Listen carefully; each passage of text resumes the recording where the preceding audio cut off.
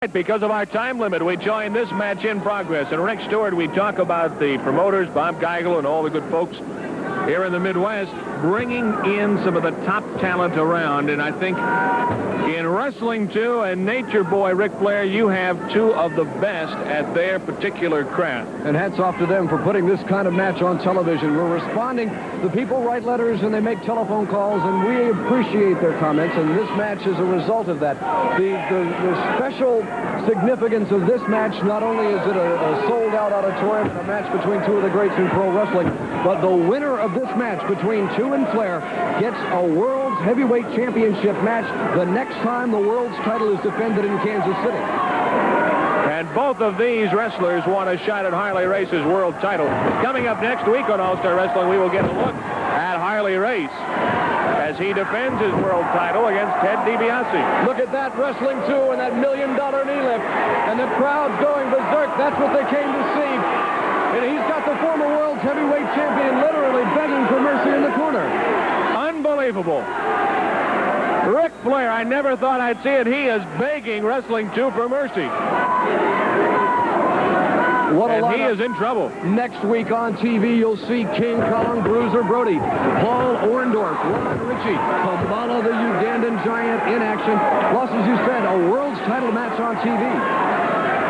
Nature Boy Ric Flair, he's a former world champion, lost the title to Harley Race. Flair has tried to get it back. Oh, look at that! Tried to set Mr. Wrestling number 2 for the pile driver. Chew locked his legs, a high backdrop on Ric Flair, and both men are starting to show the strain of this match at this point, Kevin. You have two veritable superstars, and Ric Flair goes to one knee. He has taken quite a beating. Flair, that arrogant howl, steps back, sets his man for the elbow smash. He hooks the far leg. At only a count of 2, but he came real close.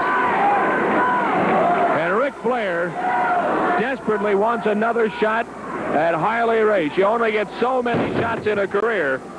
He realizes a win here on All-Star Wrestling could catapult him to another World's Heavyweight Wrestling title. The count is 2.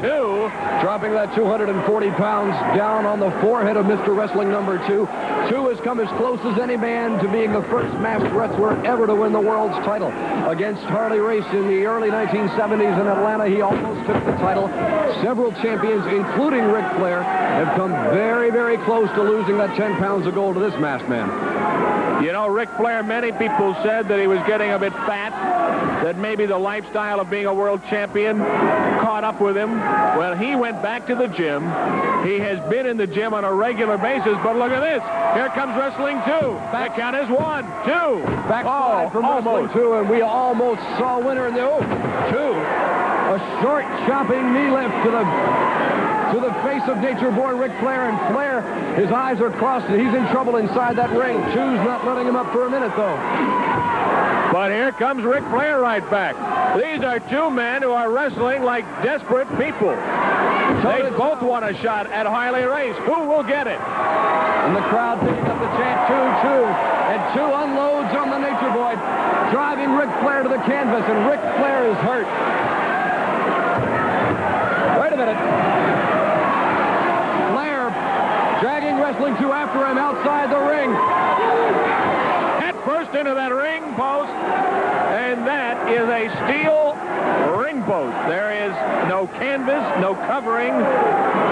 It is solid as steel because it is. And Wrestling 2 being counted.